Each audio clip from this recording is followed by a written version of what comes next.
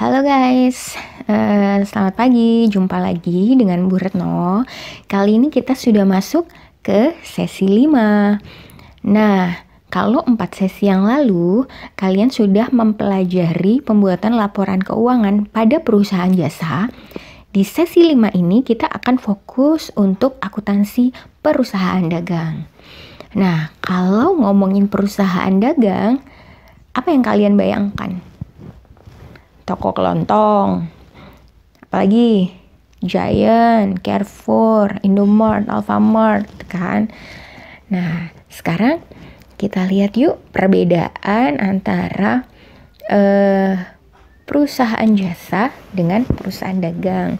Nah, kemarin kan waktu kamu belajar perusahaan jasa, bahasnya tentang barbershop, car wash, ada hotel, ada apa lagi, bengkel gitu kan ya. Nah, kalau perusahaan dagang berarti kamu udah kebayang nih, berarti saya kira-kira ini akuntansi untuk perusahaan yang menjual barang dagangan gitu. Nah, sekarang kita identifikasi perbedaan aktivitasnya.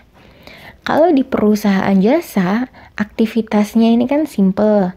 Kamu menjual jasa, melayani, baru dapat revenue kan. Oke, nah kalau di perusahaan dagang, ini aktivitasnya agak berbeda. Karena yang kita jual adalah barang dagangan, maka sebelumnya kita harus membeli dulu kan barang dagangannya kan. Kita beli dulu barang dagangan, belinya dari mana? Dari supplier. Nah, setelah kita beli, itu baru kita punya barang dagangan, baru kita jual, baru kita dapat revenue gitu. Nah, karena perbedaan aktivitas ini nantinya mempengaruhi perbedaan transaksi dong, terutama transaksi untuk pembelian dan transaksi untuk penjualan. Selain mempengaruhi transaksi, pencatatan transaksi juga nanti akan mempengaruhi pengukuran income-nya. Pengukuran income-nya pun berbeda. Kalau di service company kemarin, income dicari dari revenue dikurangi dengan expense kan. Nah, kalau di perusahaan dagang, ini nggak bisa revenue dikurangi expense, tapi harus kita kurangi dulu cost of goods sold. Sales revenue dikurangi cost of goods sold, baru ketemu gross profit. Gross profit ini dikurangi sama operating expense, barulah ketemu net income. Nah, kenapa dikurangi COGS? Tadi kan kita ada aktivitas pembelian barang kan dari supplier. Nah, ini bahasa gampangnya COGS ya. COGS itu kan mungkin bahasa Indonesianya harga pokok penjualan. Jadi dia semacam sejumlah harga yang kamu peroleh untuk mendapatkan barang tersebut gitu. Itu COGS. Nah, bagaimana dengan flow of cost-nya? Nah, kalau di merchandising operation, flow of cost-nya seperti ini. Jadi, kalau kamu punya beginning inventory itu inventory stok dari periode lalu, itu ditambah dengan cost of goods purchase, biaya pembelian barang, ketemulah cost of goods available for sale gitu, biaya yang tersedia untuk dijual. Nah, kalau dia laku terjual, dia akan jadi cost of goods sold. Kalau sampai akhir periode dia nggak terjual, dia dinamakan ending inventory gitu. Nah, biasanya perusahaan itu menggunakan inventory-nya nih, pencatatan inventory-nya bisa menggunakan perpetual inventory system atau periodic inventory system. Nah, apa bedanya? Oke, kita lihat ya bedanya. Nih, misalnya yang perpetual dulu. Perpetual. Nah, perbedaan flow of cost-nya di sini. Kalau di perpetual system, waktu kita pertama kali beli inventory dari supplier, kita mencatatnya sebagai pembelian dari inventory.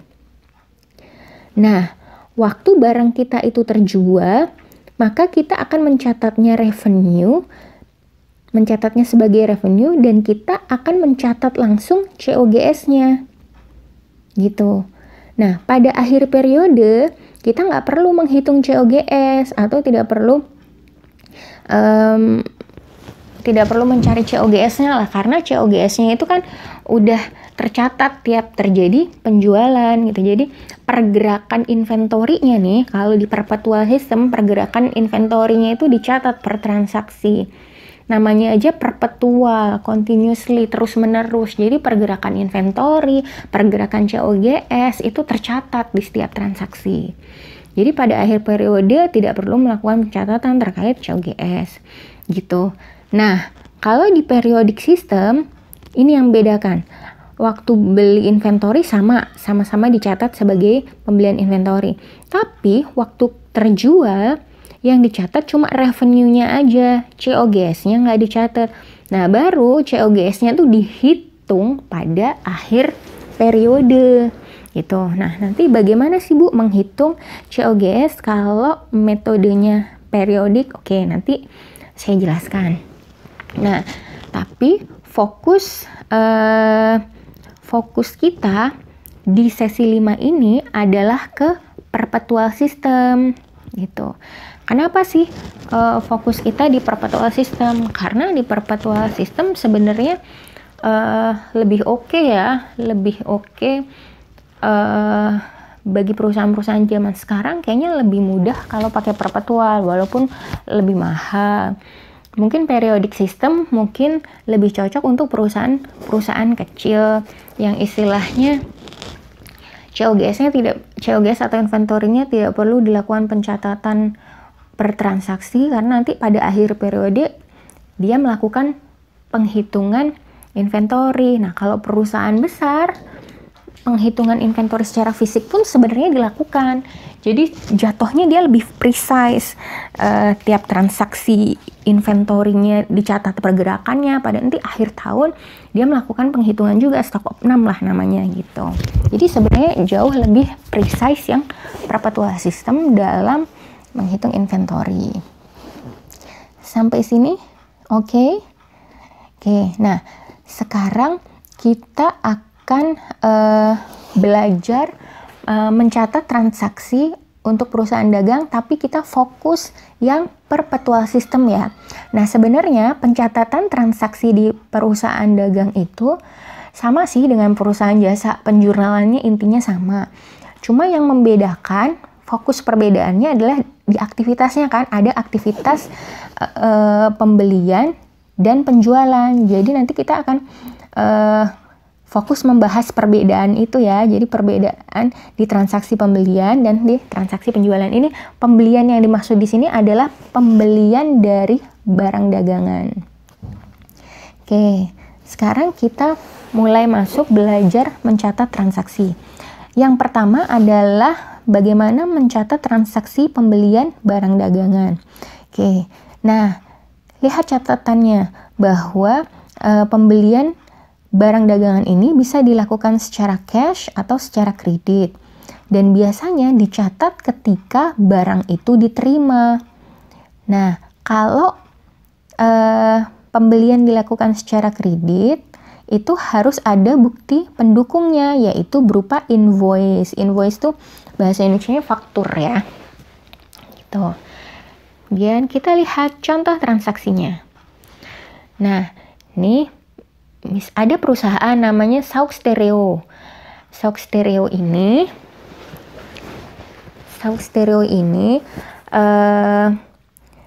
dia membeli barang dari supplier. Suppliernya namanya Audio Supply. Nah, dia belinya secara kredit karena ini dapat invoice ya, berarti pembelian dilakukan secara kredit. Nah, terus mencatatnya gimana Bu? Oke, kamu melakukan pembelian berarti kan kamu dapat barang dagangan kan. Nah, barang dagangan itu nama akunnya adalah inventory, atau ada di beberapa buku yang merchandise inventory. Nah, itu tergantung perusahaannya mau ngasih nama akunnya apa, mau inventory, mau merchandising inventory gitu kan ya. Nah, inventory ini kan part of asset nih, dia part of asset. Jadi ketika dia bertambah, dia dimasukkan ke debit. Jadi ketika kamu melakukan pembelian sebesar 3.800, nih dilihat nih di sini, invoice-nya 3.800, maka aset kamu berupa inventory bertambah di debit sebesar 3.800. Karena pembeliannya secara kredit, maka utang kamu, account payable kamu bertambah sebesar 3.800 gitu. Gampang ya untuk mencatat transaksi pembelian. Oke, lanjut. Nah, dalam mencatat transaksi pembelian atau penjualan tuh ada term of sale-nya. Ada term of sale terkait siapa sih ini yang nanggung biaya angkutnya. Oke, kita lihat di sini. Nah, jadi biaya angkut itu ditanggung oleh siapa, itu tergantung term of sale-nya. Apakah term of sale kamu FOB, shipping point, FOB itu freight on board, atau term of sale-nya FOB, destination. Kalau FOB shipping point, berarti shipping point ini di sini. Ketika barang berpindah dari seller ke jasa pengantarnya. Nah, ini shipping point. Berarti di sini yang menanggung biaya angkut adalah pembeli. Shipping point yang menanggung pembeli. Gampangnya ini, biar kamu ingat, FOB shipping point siapa yang menanggung? Berarti yang menanggung adalah shipping point, shipping bili. Gitu ya. Nah, kalau yang FOB destination berarti di sini nih, destination berarti dari jasa angkut ke buyer. Jadi udah sampai destinasinya. Nah, kalau ini berarti yang menanggung adalah penjualnya, biaya angkut. Nah, nanti kita lihat di suatu transaksi pembelian itu term of sale-nya gimana? Apakah yang menanggung pembeli atau yang menanggung si penjualnya? Oke, kita lihat transaksi berikutnya. Nah, transaksi yang pertama, nah ini jika delivery of goods, si sauk stereo yang membayar jasa angkutnya sebesar 150. Nah, bagaimana pencatatannya di sauk stereo? Tadi ingat nggak sauk stereo itu siapa? Sauk stereo itu si pembeli kan? Si pembeli. Nah, nyatetnya gimana? Kalau di metode perpetual, ingat perpetual adalah kita mencatat secara terus-menerus pergerakan inventorinya.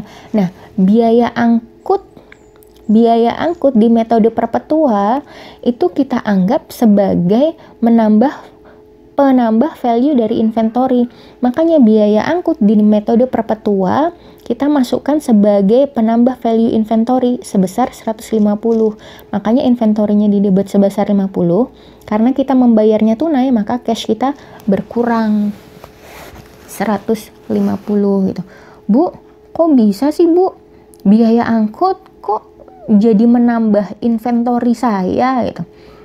Ini bukan menambah inventory secara quantity ya, tapi menambah inventory secara value. Nah, misalnya kamu beli jam nih di online shop, jamnya harganya 500.000 ya. Harganya 500.000. Nah, ini kan harga dari inventory kamu kan. Ini kan harga dari inventory kamu 500.000. Tapi biaya angkutnya, bukan biaya angkut ya, ongkos kirimnya nih misalnya 50.000. Berarti kan sebenarnya value dari inventory kamu, value dari jam kamu harga dari jam kamu itu kan bukan 500.000, tapi 550.000 karena ada ongkir. Makanya di sini kalau metode perpetual tuh biaya angkut kita masukkan sebagai penambah value inventory. Makanya di sini inventorinya debit sebesar 150 gitu. Sampai sini oke. Nah, lalu bagaimana jika ongkirnya, biaya angkutnya itu yang menanggung adalah penjual? Kalau yang menanggung adalah penjual, gini ya, kalau yang menanggung adalah penjual, kita tidak perlu melakukan si sauk stereo, tidak perlu melakukan pencatatan biaya angkut, no entry gitu ya, kalau yang menanggung penjual.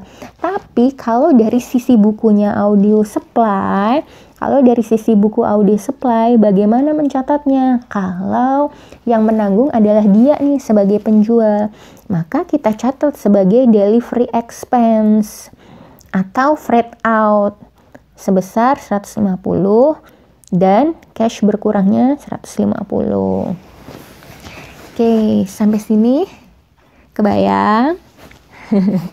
Oke, kita lanjut ya. Nah, masih terkait pembelian, tapi ini ada retur dan allowance gitu. Apa itu purchase return? Apa itu purchase allowance gitu.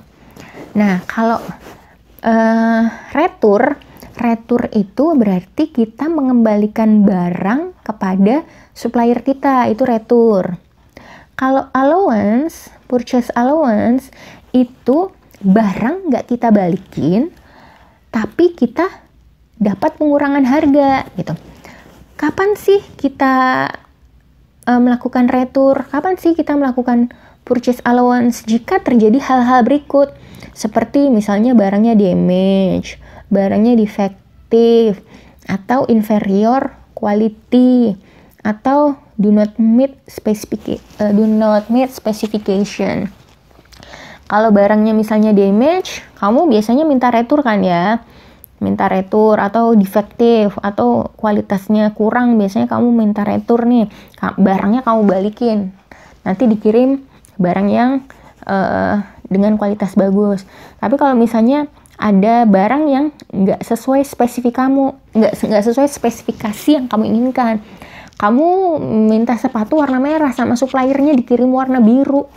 Nah, itu kamu bisa minta purchase allowance. Jadi sepatunya nggak usah kamu balikin, tapi dari suppliernya nanti ngasih pengurangan harga.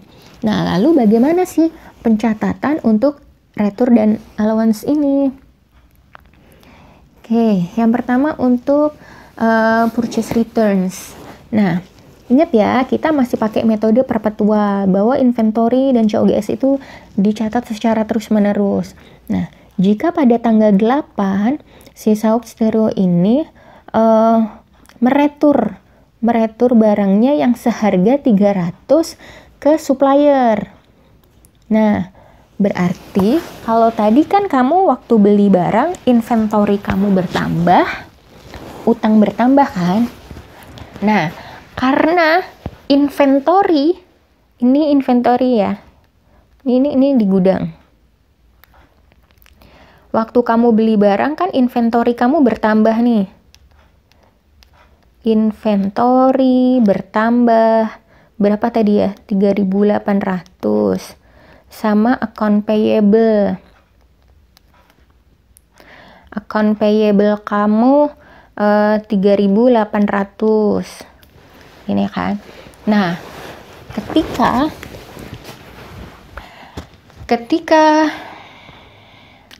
ketika kamu melakukan retur, maka utang kamu kan berkurang kan? Utang kamu berkurang. Berarti di sini account payable-nya di debit 300. Nah, inventory kamu juga berkurang karena ada barang yang kamu dari gudang kamu balikin lagi ke supplier. Makanya di sini inventory kamu berkurang, dimasukin ke kredit. Oke. Sampai sini oke?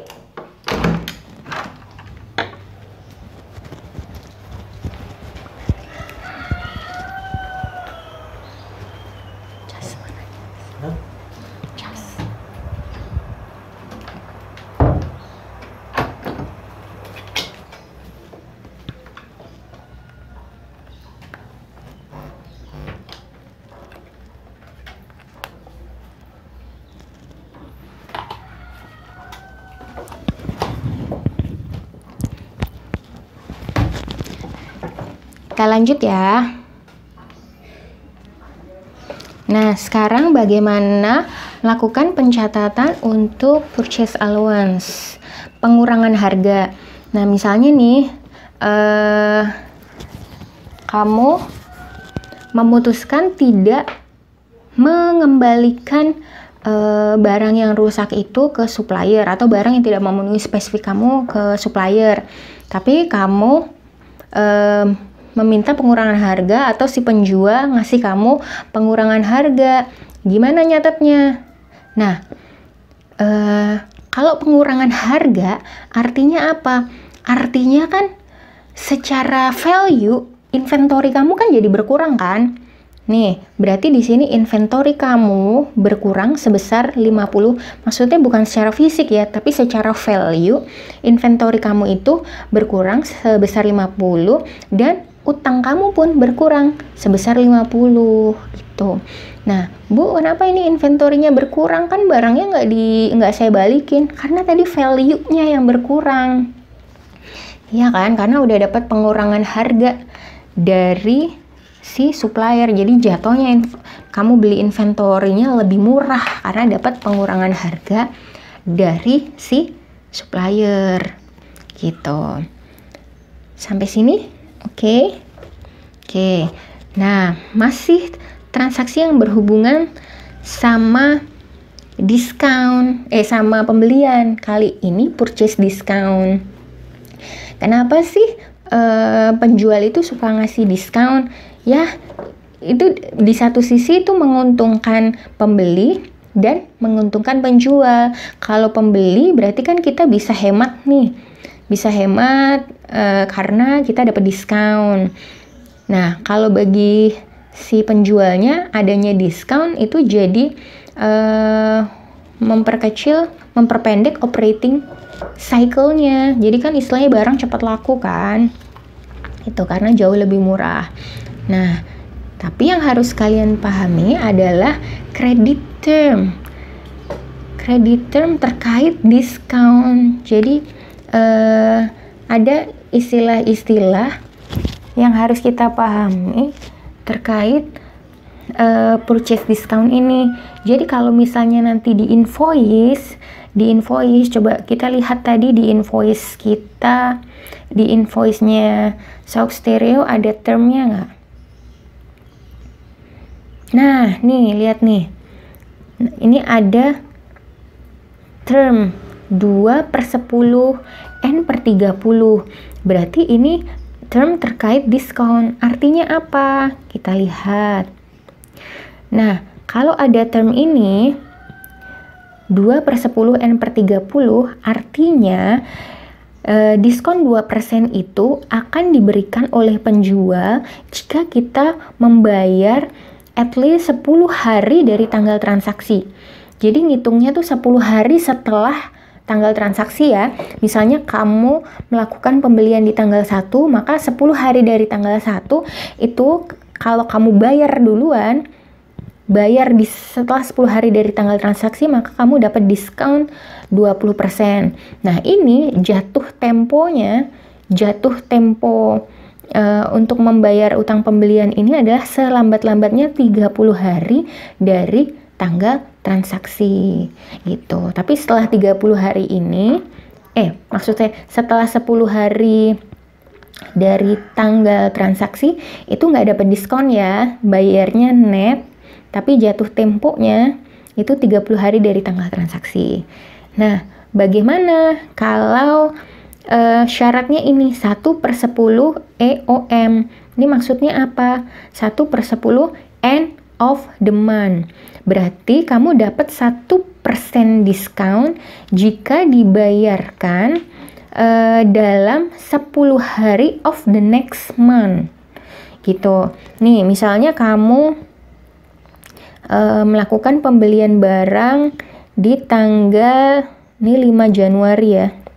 Ini 5 Januari. Terus di sini 31 Januari.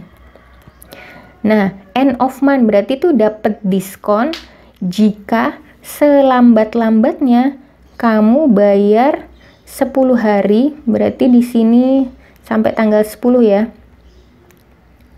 10 hari dari next month ini gitu. Jadi kalau kamu bayar di sini pasti kamu dapat diskon 1%. Tapi selambat-lambatnya sebelum tanggal 10 gitu.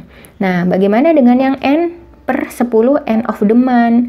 Berarti ini sebenarnya nggak ada diskon. Nggak ada diskon, cuma jatuh temponya, istilahnya jatuh temponya itu ya ini first 10 days of the next month. Pokoknya ini tetap nggak ada diskon, jadi bayarnya net. Oke, sampai sini oke. Kita lanjut mencatat diskon pembelian. Oke, nah asumsikan bahwa si sauk stereo ini yang si pembeli ya membayar utangnya 3.500. Kenapa kok utangnya 3.500? Bukannya tadi belinya 3.800.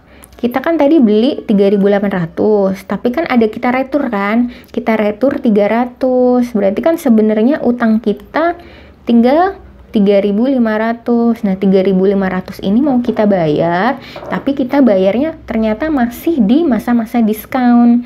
Diskonnya sebesar 2%. Tadi kita lihat di invoice-nya tadi kan. Lihat invoice yang tadi. Nah, diskon 2% berarti kan utang kita berkurang nih di debit 3.500. Cash yang kita bayarkan itu setelah dikurangi diskon, cash kita berkurang 3.430. Nah, diskon yang 70 ini kita masukkan sebagai pengurang value inventory. Kenapa sebagai pengurang value inventory kita? Karena metodenya perpetual. Metode perpetual itu tadi kan bagaimana inventory dan COGS-nya dicatat secara continuously gitu. Jadi ketika ada diskon berarti kan value dari inventory kamu berkurang. Makanya di sini inventory berkurang sebesar 70. Padahal ini sebenarnya tadi angka purchase discount. Sampai sini oke. Bagaimana nih? Tapi bagaimana kalau si sauk stereo ini membayarnya di periode yang udah nggak diskon? Ya udah, berarti langsung bayar cash semuanya 3.500. Utangnya berkurang 3.500. Oke. Transaksi pembelian. Oke ya. Berarti di situ transaksi pembelian itu nggak cuma tentang pembelian inventory juga, tapi ada terkait biaya angkut, terkait return and allowance, dan terkait purchase discount. Nah, sekarang kita mencatat transaksi penjualan. Nah, kalau udah barang kita beli, sekarang kan barang kita jual ya. Nah, sekarang nyatetnya gimana? Sama dengan pembelian, penjualan juga bisa dilakukan secara tunai dan secara kredit. Nah, secara normal dicatat ketika sudah earn it. Maksudnya earn it apa? Itu barang sudah ditransfer dari penjual ke pembeli. Jadi kalau barang sudah dikirim, itu baru boleh kita akui sebagai penjualan. Tapi kalau si pembeli baru pesan, baru order, itu belum boleh kita akui sebagai penjualan gitu ya. Nah, kalau penjualan dilakukan secara kredit harus ada bukti berupa invoice. Ini invoice-nya. Nah, sekarang kita akan mencatat transaksi penjualan. Kalau tadi kan dari sisi sauk stereo. Sauk stereo ini kan si pembeli. Nah, sekarang kita dari sisi audio supply, dari sisi penjualannya. Ini termnya masih sama. Ini FOB-nya shipping point ya, berarti yang menanggung pembeli. Oke, kita jual 3.800. Oke. Nah, ini yang membedakan nih kalau perpetual system. Nah, waktu kita mencatat penjualan di perpetual system, yang dicatatnya itu nggak cuma selling price-nya, tapi juga cost-nya. Oke, kita lihat soalnya. Tadi kan di invoice si audio supply ini menjual merchandise inventory sebesar 3.800. Ini harga jualnya ya. Harga jual si audio supply ke sauk stereo. Nah, padahal nih harga pokok itu barang itu 2.400 harga pokok barangnya. Nah, nyatetnya gimana? Berarti kita akan mencatat harga jual dan akan mencatat biaya barang tersebut. Tuh, mencatat penjualan sama aja karena ini dilakukan secara kredit, maka piutang bertambah dan pendapatan bertambah sebesar 3.800. Nah, kemudian bagaimana nih mencatat cost-nya? Cost-nya berarti 2.400. Ini kan sebenarnya cost of goods sold kan. Jadi harga pokok penjualannya. Cost of goods sold ini kan cost, jadi semacam expense lah. Expense itu bertambah ditaruh di debit kan, sebesar 2.400. Kemudian inventory kamu berkurang 2.400. Kenapa inventory berkurang? Karena terjual, berarti kan inventorinya keluar gitu. Sampai sini oke untuk mencatat penjualan. Kemudian kita akan mencatat sales return and allowance. Nah, ini hati-hati nih. Ada beberapa asumsi kalau di sales returns and allowance. Nah, ini dicontoh bahwa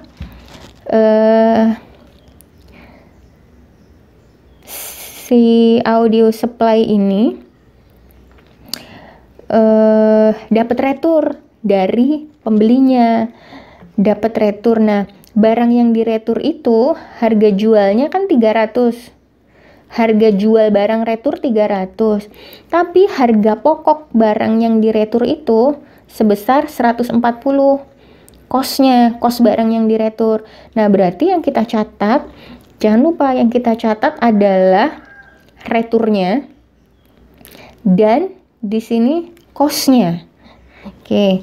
Nah, untuk mencatat returnya, berarti kan gara-gara retur, revenue kita kan berkurang kan? Makanya di sini kita mencatatkan akun kontranya dari revenue, yaitu sales return and allowance. Sales return and allowance di debit sebesar 300 dan piutang kita berkurang 300. Gitu. Sampai sini oke. Ini oke nih. Oke, saya ulang. Kan karena tadi ada pembeli yang retur, gara-gara dia retur kan revenue kita jadinya berkurang kan. Nah, revenue berkurang itu kan kita buat akun kontranya untuk mengurangi revenue, itu namanya sales return dan allowance sebesar 300. Nah, gara-gara retur itu piutang kita berkurang sebesar 300. Nah, ini untuk mencatat sales return and allowance. Nah, harga barang yang diretur itu kan harga jual barang yang diretur 300 itu kan harga pokoknya 140. Nah, makanya kita harus mencatat bahwa mencatat cost-nya juga nih atas barang yang diretur. Nah, karena barangnya dikembaliin, berarti kan inventory kita bertambah kan? Barangnya balik nih ke gudang kita, berarti inventory kita bertambah sebesar 140 dan cost of goods sold kita berkurang sebesar 140. Ingat, metode kita perpetual. Jadi kita akan selalu mencatat pergerakan inventory dan pergerakan COGS-nya. Oke, sampai sini bisa dipahami ya? Oke, lanjut. Nah, ini asumsi ini kalau barangnya nggak cacat loh. Kalau barangnya nggak cacat, istilahnya cost-nya dihargai yang sama nih. Tapi kalau barangnya cacat,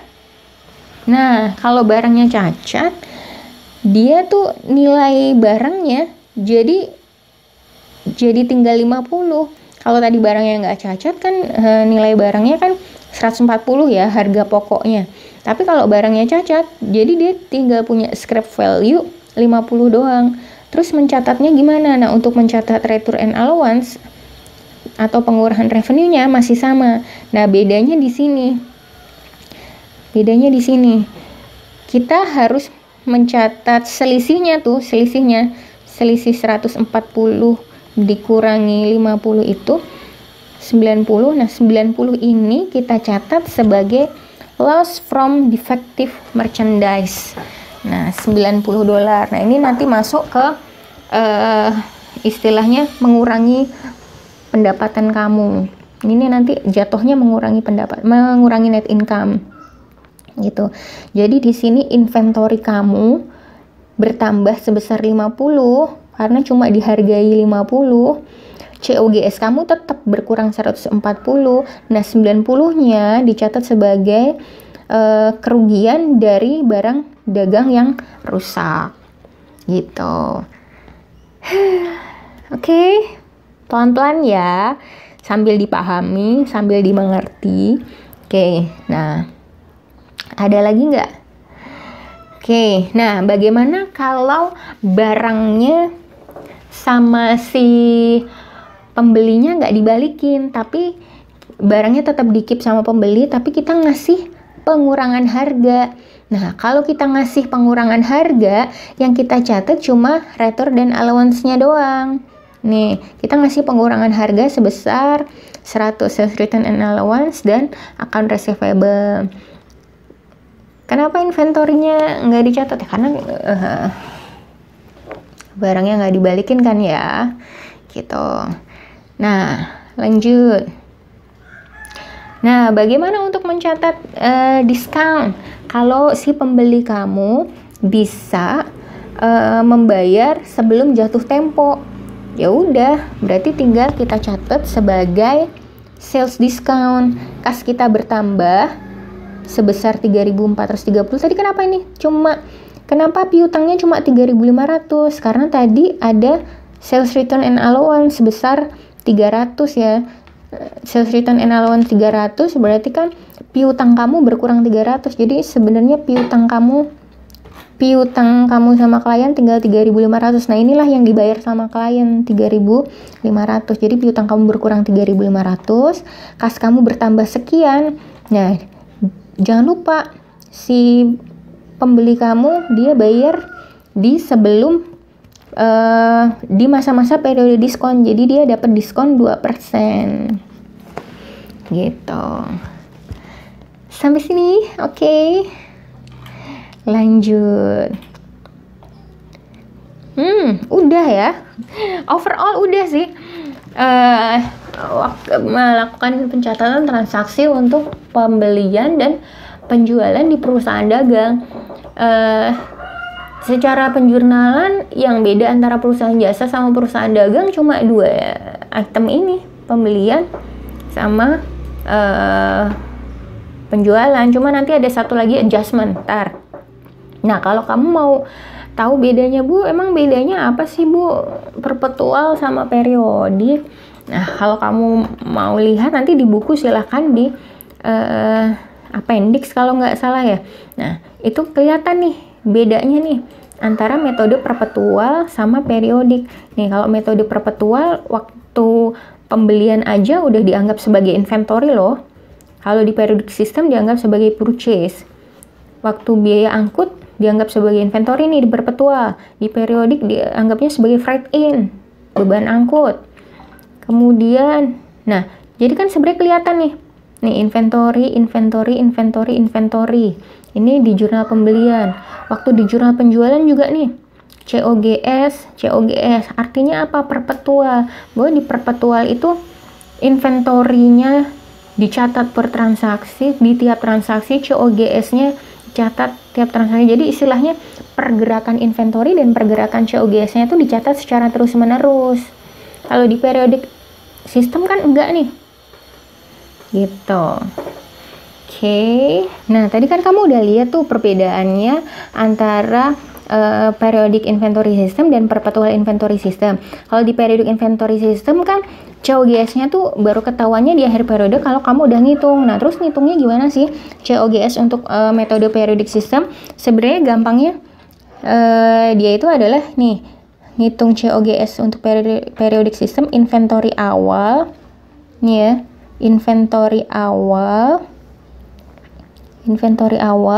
ditambah dengan cost of goods purchase, kemudian dikurangi dengan inventory akhir, ketemulah dia COGS gini. Nah, versi cepatnya gitu. Tapi kalau versi lengkapnya, nah, pembeli cost of goods purchase itu didapat dari mana, Bu? Cost of goods purchase itu didapat dari net purchase dikurangi ditambah dengan freight in. Net purchase didapat dari mana, Bu? Net purchase itu didapat dari pembelian setelah dikurangi return and allowance dan setelah dikurangi discount. Jadi udah kebayang ya? Udah kebayang perbedaan antara periodik dan perpetual. Tapi sebenarnya fokus kita di sesi 5 adalah yang di perpetual system. Nah, kalau udah kita menjurna, yang kita lakukan apa? Secara overall masih sama siklus akuntansinya, masih pakai 9 step yang kemarin, masih ingat kan? Nah, untuk melengkapi siklus akuntansi kan kita biasanya melakukan adjusting entries kan? Sebenarnya adjusting entries-nya sama dengan yang di perusahaan jasa, cuma ada adjustment lagi yang perlu kita lakukan. Ini terkait dengan adjustment terhadap inventory dan cost of goods sold.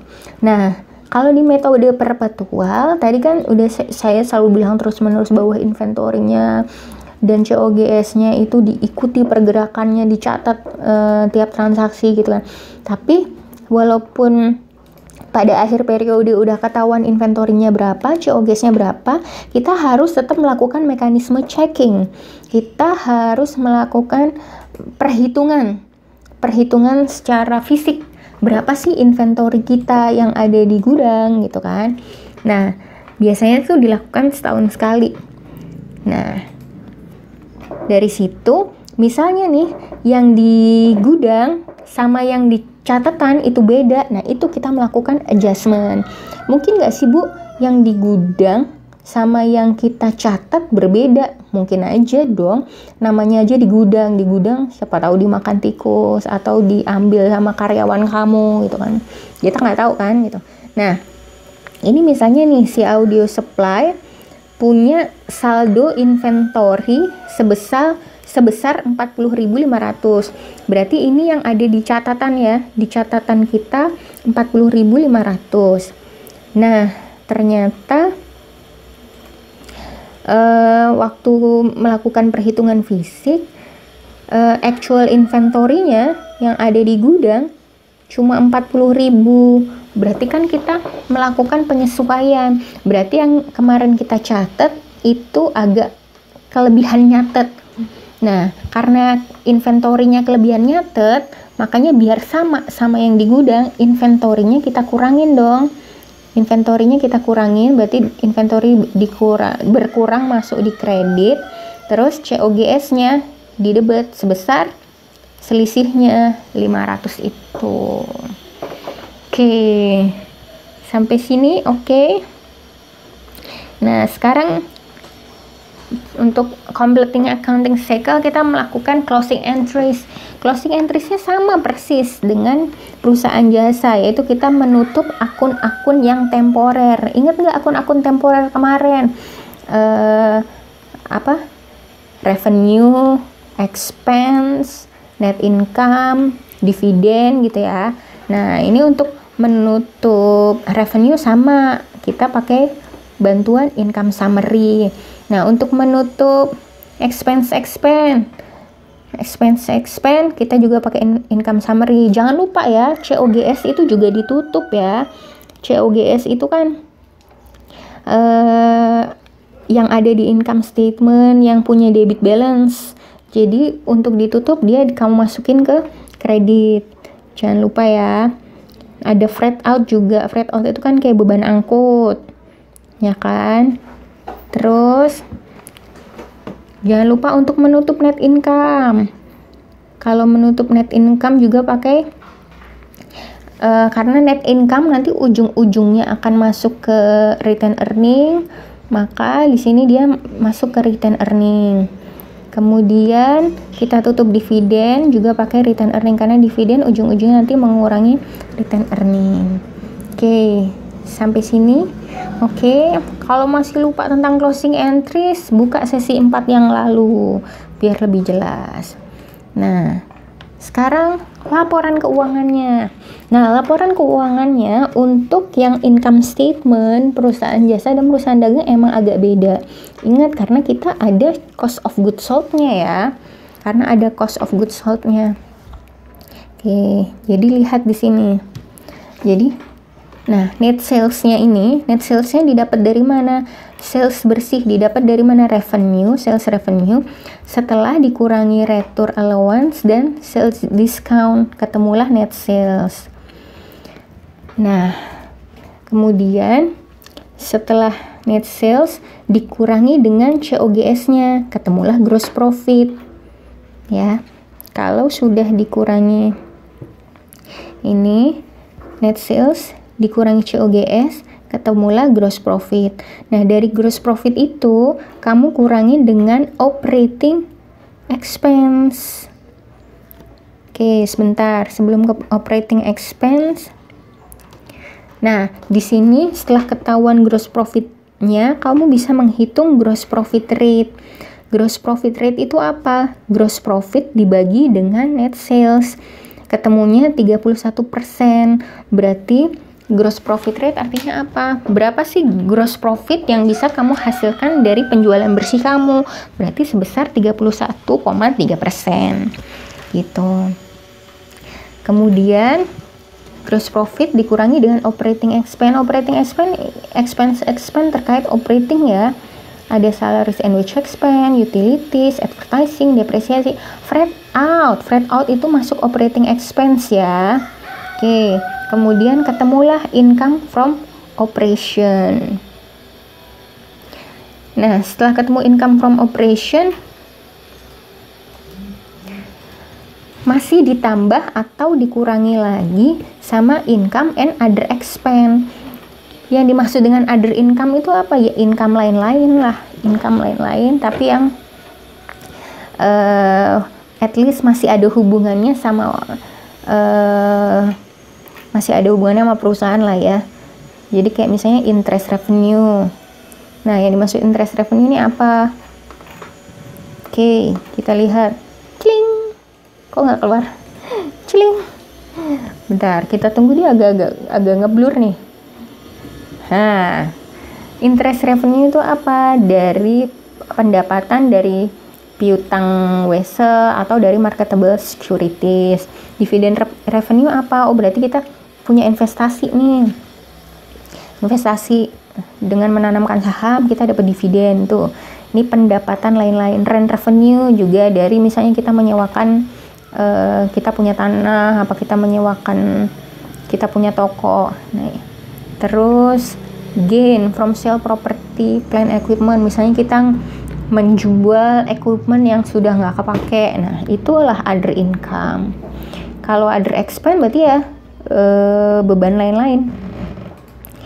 Beban lain-lain contohnya ini, misalnya kerugian atas vandalism atau accident, kerugian atas penjualan properti, kerugian dari pencurian employee dan kecurangan employee atau supplier, seperti itu ya, dan sebagainya. Nah, nanti setelah ditambah atau dikurangi oleh other income and other expense, nanti dikurangi lagi sama interest expense, baru ketemulah net income gitu. Agak panjang ya income statement di perusahaan dagang. Nah, sekarang kita ke comprehensive income. Nah, comprehensive income ini apa ya? Dia itu macam pendapatan tapi di luar dari operasi formal perusahaan gitu. Jadi kalau misalnya nih kita dapat keuntungan dari nilai tukar, nah itu masuknya other comprehensive income. Jadi kalau net income ditambah other comprehensive income, itu jadilah comprehensive income. Nah, ini ingat, comprehensive income itu ditulis setelah net income gitu. Jadi perusahaan itu beda-beda, ada yang mengcombine di statement of net income dan comprehensive income, atau memisahkan antara net income sama comprehensive income. Sampai sini oke. Nah, ini yang ada beberapa kemarin yang nanyain, Bu, kakak tutor ngasih soalnya classified statement of financial statement. Sebenarnya apa sih, Bu? Classified financial statement itu sebenarnya sama aja. Statement of financial position-nya cuma diklasifikasikan berdasarkan apa? Berdasarkan current atau non-current-nya gitu kan ya. Current atau non-current. Nah, kayak ini nih, property, plant, equipment, ini non-current. Berarti istilahnya dia yang lebih dari 1 tahun, tapi kalau yang current asset itu yang kurang dari setahun, maksudnya lancar gitu ya. Dia istilahnya paling mudah di-convert menjadi cash, itu disebut dengan current. Gitu. Nah, bagaimana yang liability? Liability itu juga gitu. Liability itu nanti bisa di breakdown jadi 2. Bisa yang current liability sama non-current liability. Berarti kalau utang yang lancar gimana? Utang yang jatuh temponya kurang dari 1 tahun. Kalau yang non-current liability berarti utang yang jatuh temponya lebih dari 1 tahun. Gitu. That's all guys. Sampai sini akuntansi untuk perusahaan dagang. Semoga bisa dipahami, semoga bisa diterima. Kalau ada pertanyaan, kita lanjut via diskusi di chat atau di Google Classroom. Oke, sampai sini aja. See you.